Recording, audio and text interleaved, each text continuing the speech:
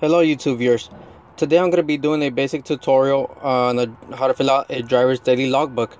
Now this is just an example for those drivers who start and finish their day from their house. Now first off, we're going to go and write the date, the name of the company, the address of the company. Now if the terminal is the same as the office, just go ahead and write down same, your signature, and you have a co-driver, go ahead and write their name down. Now in this one section, now these are examples. Let's say my tractor is number 01 and my trailer is W156. That's what I'll be writing down. Now under total mileage today, that's where your odometer reads at the beginning of the day, which as an example I'm going to put the odometer reads 300. On this bottom section, you're going to write the bill of lading or manifest number that you're hauling. Now as an example, I'm going to start my day off at Dallas, Texas. Now let's say you were off Saturday and Sunday. Today is Monday, which I know it's not the 28th, but just an example. Now today being Monday, you start your day off at 6 a.m. So I go down and write down my starting point, which is Dallas, Texas, pre-trip. Or you can write PTI, it's totally fine. And I'll do my 15-minute inspection. Then I drive for 4 hours till I get down to Houston, where I'm actually unloading what I brought down from Dallas. It takes them 1 hour to unload the truck. I go back up.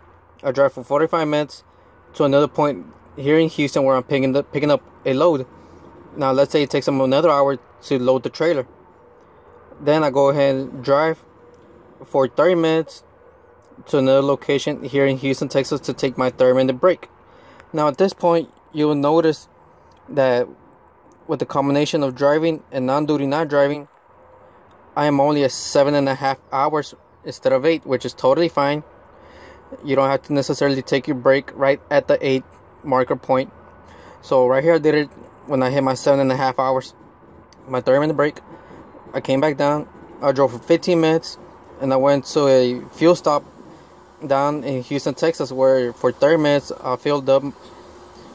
Go back up to drive for 4 hours back to Dallas, Texas. And I did a post-trip inspection for 15 minutes. And I just go up and end my day on off-duty.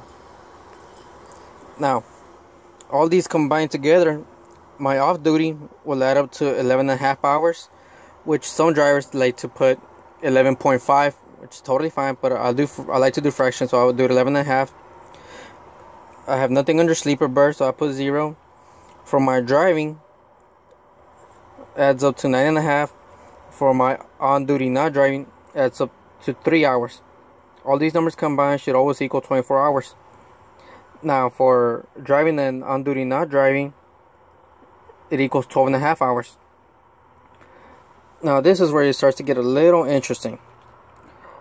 Whether you're a driver who's out 8 days or you're a driver who's out 7 days, you gotta choose whichever one that you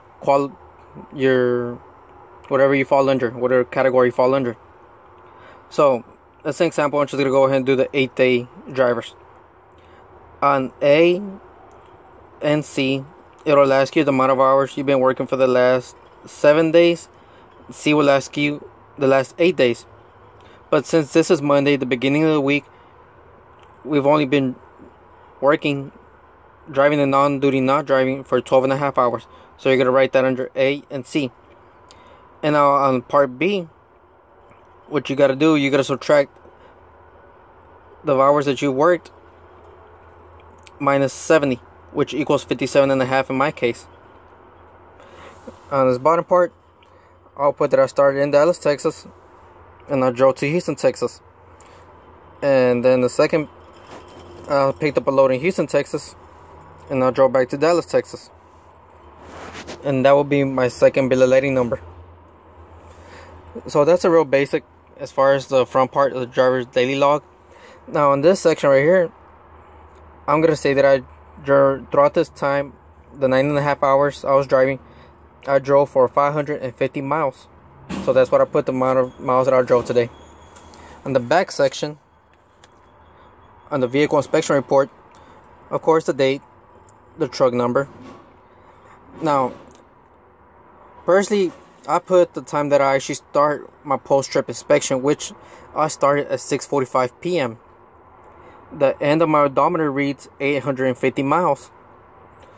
I'm just going to cross everything off. I actually just write a line under it. You could either do that, or you could just individually check one off in the boxes, your choice. I don't have tire change, so I scratched that off. My trailer number, write a line through everything in the bottom as well. Everything was fine, so I put condition of the vehicle was good, and your signature at the end of the day. So this is the basic tutorial of